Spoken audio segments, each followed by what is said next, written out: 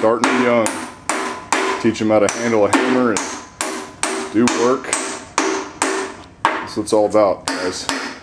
Having your kids help you. Did you get it? Mm-hmm. Alright, now we got to flip it over and go get some carpet out of the attic and put it on the bunks.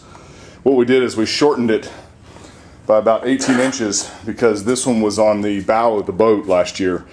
And that's the leftover stuff over there in the corner. So basically, Zachary, help me flip this over.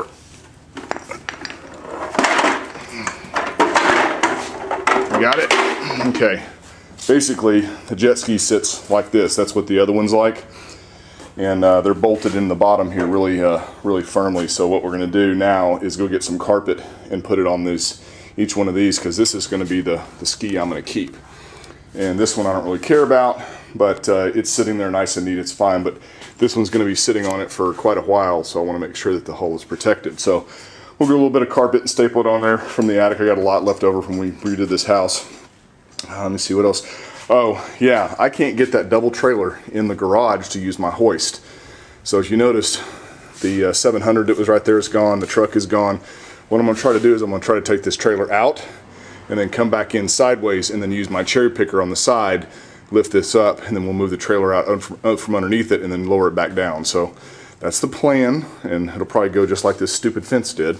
And it's not going to work, but you know, that's the plan right now, to get it off. And I've got to get these off today because both these trailers are sold and I've got to deliver them to the buyer tomorrow. So here we go. Okay, the mount is prepared. We got the carpet on the little bunks and everything. Got it reinforced. And I've got the trailer turned around sideways. That was a feat in itself, doing it by myself. But you know, hey, you gotta do what you gotta do. So I've got the jet ski all lined up here.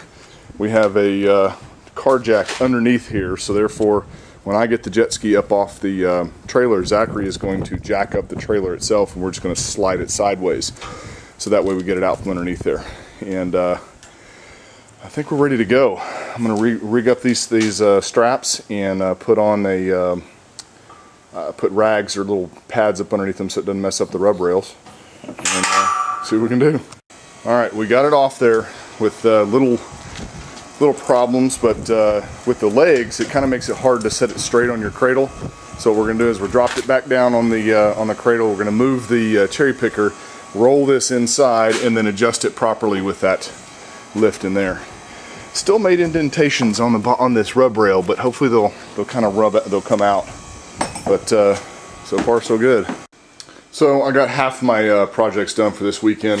The fence didn't pan out, so that's fine. It's done and over with, but I got 2 jet skis sitting on their respective little cradles.